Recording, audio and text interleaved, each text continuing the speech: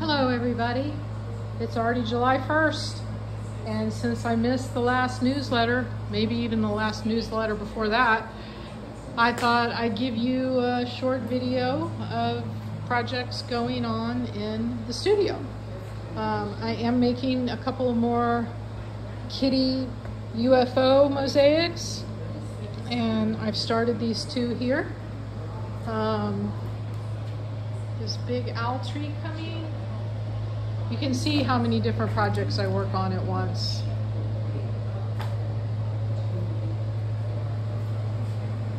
These are all flowers that recently came out of the kiln. I had a grout fest today, that's why my hands are so stained. Here's my other two UFOs that I fused in the glass kiln. I had a customer in San Antonio who made a special request that I'm going to work on here for her.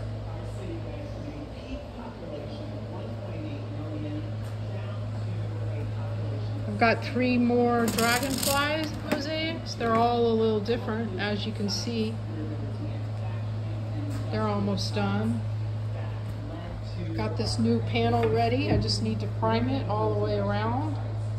I need to start working on some larger pieces soon. These will all be smaller pieces. You can see I've cut the wood and primed it already.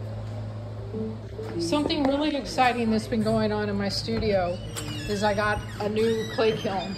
So instead of just having this small test kiln, I now have this beaut. Oh my God.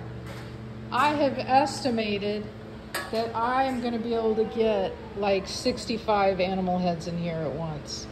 I just keep building shelves. There's actually 2 layers underneath the raccoons, which is great because I can like just use this for heads for the upcoming season and then use the small kiln over here for tests for small tiles that I need more quickly for current projects, which leaves the glass kiln, which I am soon going to be selling. So if you know anyone interested in a glass kiln. The reason this is a glass kiln and not a clay kiln is it only goes up to about 1800 degrees. I don't know if that's exactly right, but it is an even heat kiln. It is a really great kiln and it has served me well, but I can't do clay in it. So, I mean, you could bisque fire, but that's it. And then in here, same stuff going on mostly. You can see how many different things I have going on at once. Like here's a big wet chunk of clay that I'm about to put in that slab roller there to make the backs for what these 10 half circle things that will be eventually giraffes. Got my little list here of the next heads coming down the pipe. And I also just had a grout fest. Holy hell. Talk about not relaxing Sunday, although this of course is my happy place, so I'm not sure what relaxing really looks like other than taking naps in this heat and, you know, maybe going swimming, which I did yesterday in the San Marcos River, and it was heavenly.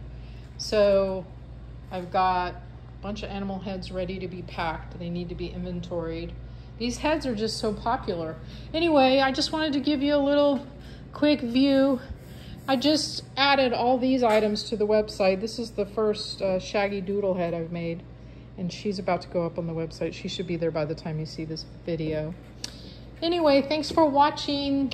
Love to you all. Stay cool. Hope to see you soon. Bye.